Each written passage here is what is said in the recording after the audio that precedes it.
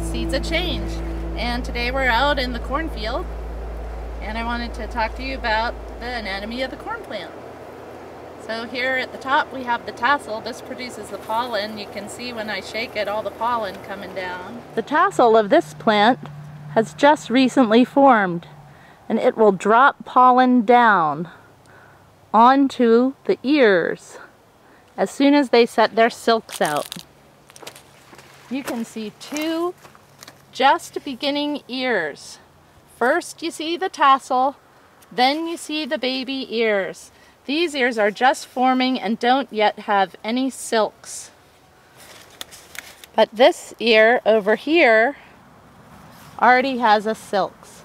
If you have problems with the corn earworm, now is the time to put a drop or two of corn oil on the tip of the silks. That prevents the corn earworm from climbing in through the silks and getting down in. Each stalk has a primary ear, a secondary ear, and sometimes if you're lucky you'll get a third ear. These will mature later. Ooh, look at those sweet corn ears. The silks are out and they're starting to turn slightly brown. We've only got a couple more weeks to wait. Let's see if we can find some ripe ears of corn.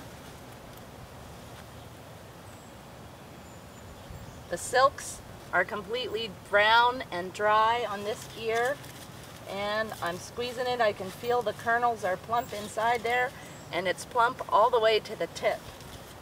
This is the primary ear.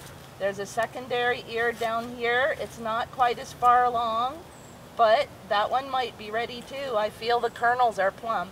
Let's pick some and see.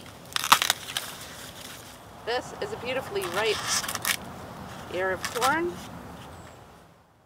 On these perfectly ripe ears of corn, you can see that the kernels are plump in straight rows and filled all the way to the tip.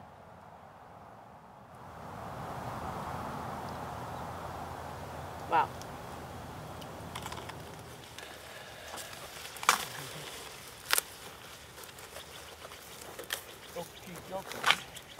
Porque cuando tiene el pelo negro, cuando aquí está un poco blando, arriba, está un poco blando, está ready, listo. This is a secondary ear. It's the second ear down on the stalk, and it's smaller. This one was not quite ripe yet. Here you can see that the kernels at the tip have not plumped out, and you can see that the kernels going along the main line here have quite a big gap in between the rows. So they could really plump out and fill in some more. The tip has just been started to be eaten here by a corn earworm, and this golden, greeny, sandy looking stuff is the corn earworm frass. And frass is really just a polite word for caterpillar poo. So if you're squeamish about caterpillars and you want your corn organic, you just cut off the tip before you look at that little part. You can bring it in the kitchen and use a knife, or you can just use your clippers right there. Alright. This ear got very well pollinated though. You can see that it's every kernel is present in nice straight rows. Here you see the full spectrum, from a poorly pollinated secondary ear on the left with very few kernels to a gorgeous, fully mature ear on the right with nice, plump, succulent kernels. Oh, this really could have matured a couple more days, but we're hungry now, and